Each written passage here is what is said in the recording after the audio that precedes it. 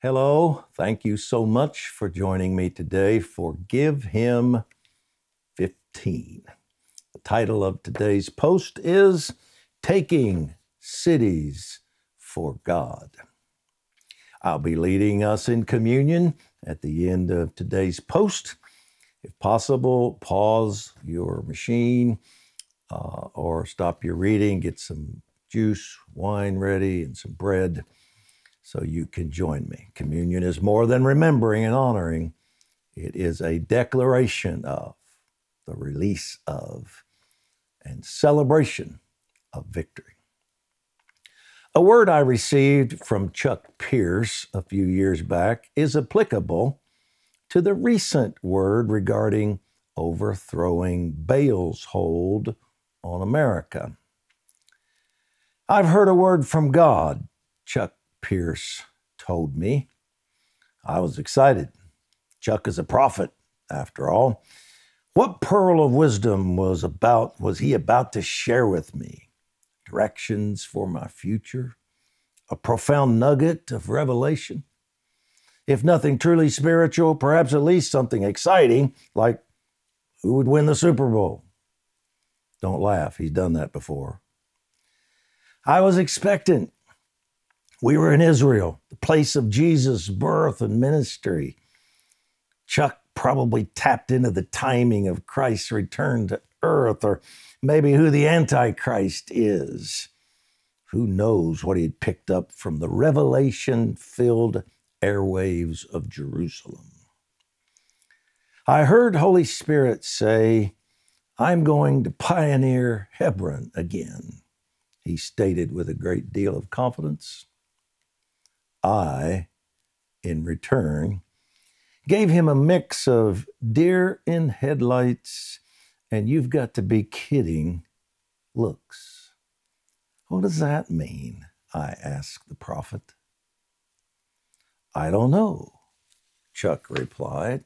What do you mean you don't know?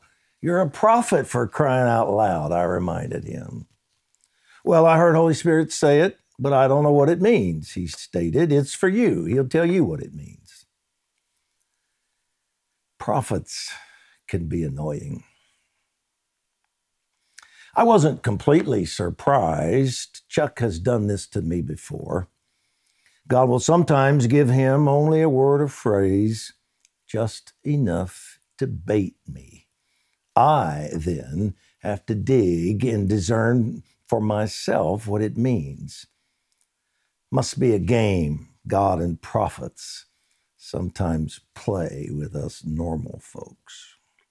So I locked in on Hebron. The names of people and places in Old Testament times were important, their meanings often holding prophetic significance. Bethel, for example, where Jacob had a profound encounter with God, means the house of God. Jerusalem means the city of peace or wholeness. Hebron, the place Holy Spirit said he would pioneer again, means friendship, league, confederacy, or federation. Though the word doesn't literally mean covenant, the concept is certainly there.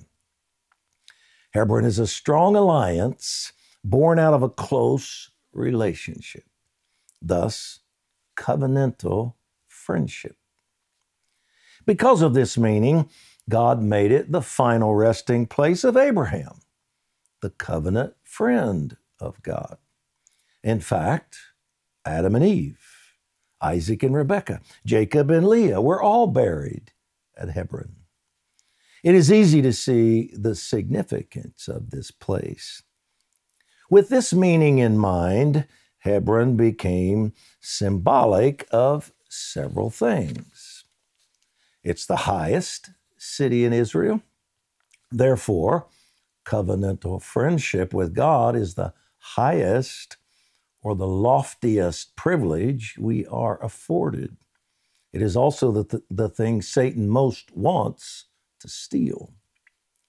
Hebron was a city from which King David first ruled. Authority is released, as we walk in intimacy and covenantal friendship with God.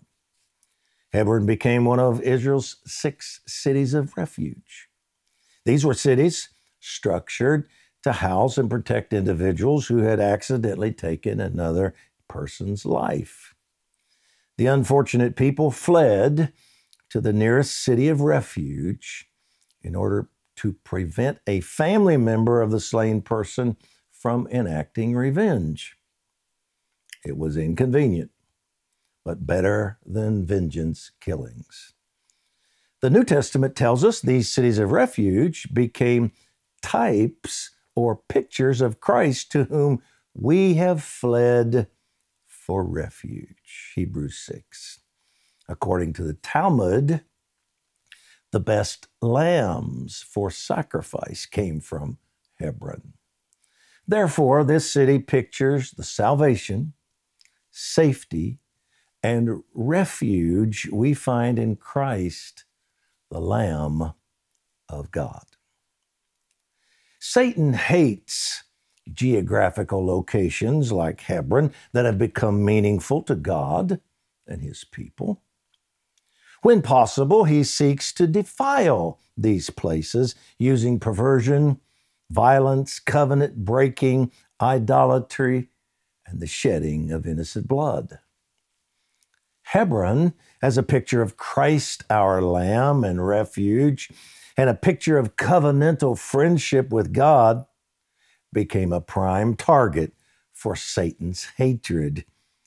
And in the 4 centuries between Abraham and Joshua, demonized giants had overtaken and defiled the city.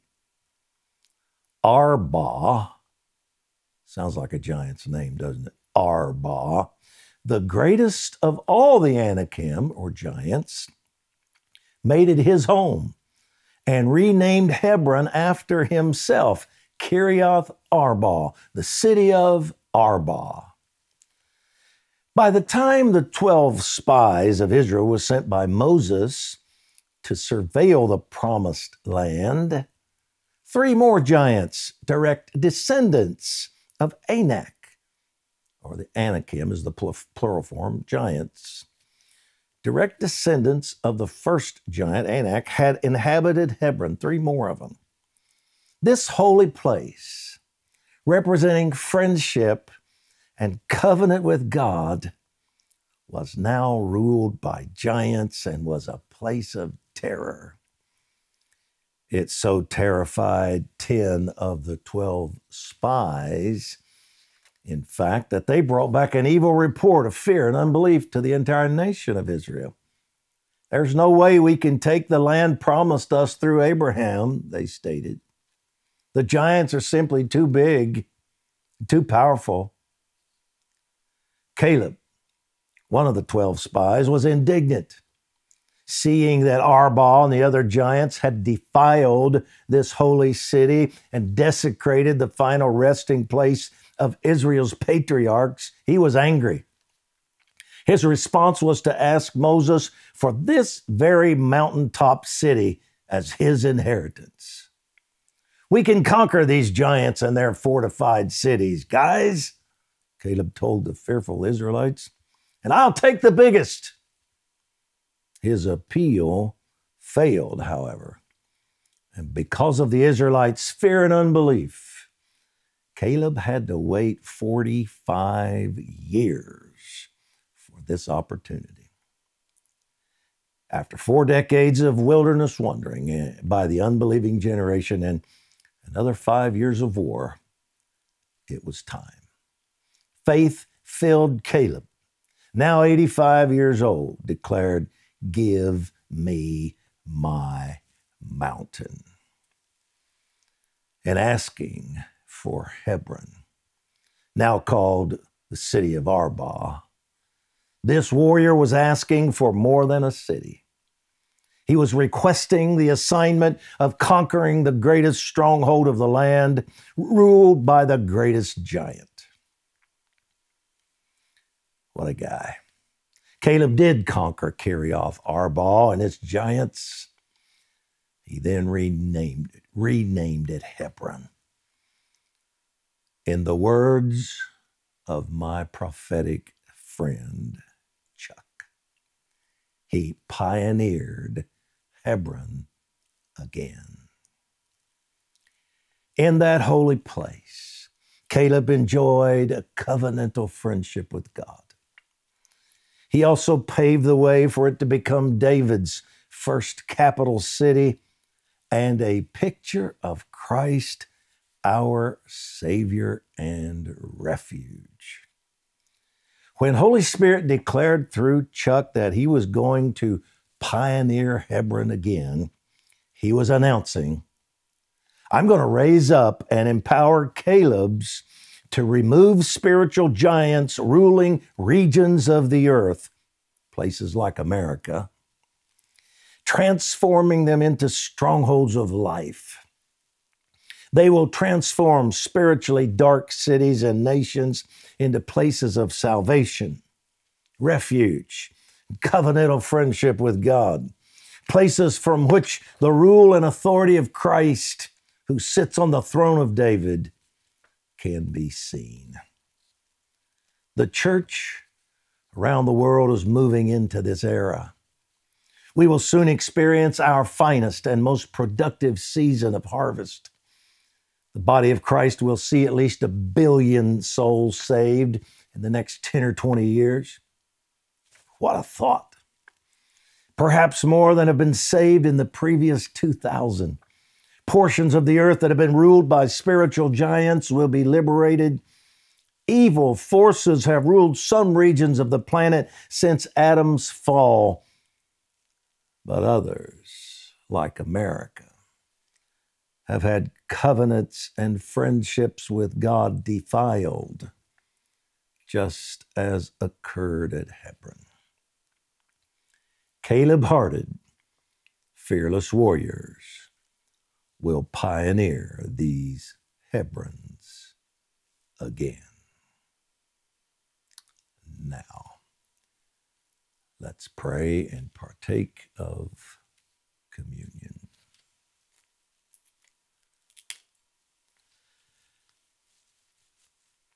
Father, we have a covenantal friendship with you through Christ. We have fled to him for refuge and can now live at Hebron. He conquered the giant of spiritual death, freed us from its stronghold. Thank you for this word regarding Hebron, that we, through Christ's victory at the cross, will conquer spiritual giants and pioneer Hebrons again. Baal's hold on America will end. You have shown us through Hebron that the key to overcoming giants and moving in high levels of authority is covenantal friendship with you through Christ, the Lamb. We thank you for the salvation, refuge, protection, and covenant friendship we have with you that we have found through his victory at Calvary. And as we partake of the bread now, we celebrate and proclaim this victory. Take the bread.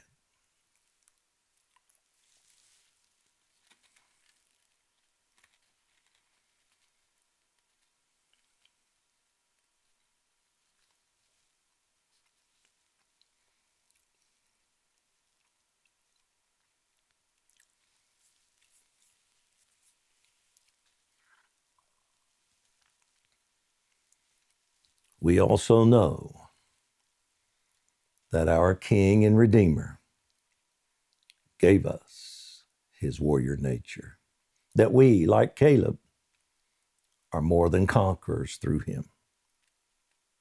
We ask you for higher levels of this nature to operate in us so that we would have a fierce determination to see people free from sin, oppression, and every attack of Satan. May we truly be liberators. And we pray for America. We ask for the greatest revival in the history of this nation to burst forth. We pray for the youth, our schools, universities. Come to them with your power and love. We pray for inner cities and places overrun with poverty and hopelessness. We ask you to be the hero of these without hope. Save them. And we ask you for revival in the church. Send us your fire. Let the greatest renewal that has ever hit the body of Christ come to the American church in this hour. And may we see our destiny as a nation restored. We will be your Calebs, taking the gospel of Jesus Christ and his kingdom to the ends of the earth.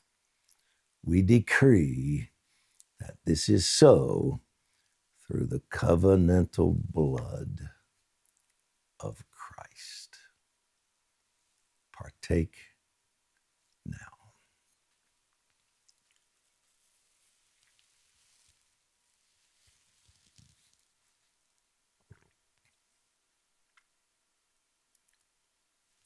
Thank you, Father, for the body and blood of Jesus. Let it be applied now to our nation. Deliverance is ours. Thank you. Well, portions of today's post were taken from my book, Giants Will Fall. Easy read, small little book. Wish I had one here. I don't, to show you. Giants Will Fall. Very encouraging, easy read. Thank you for joining me. See you on Monday.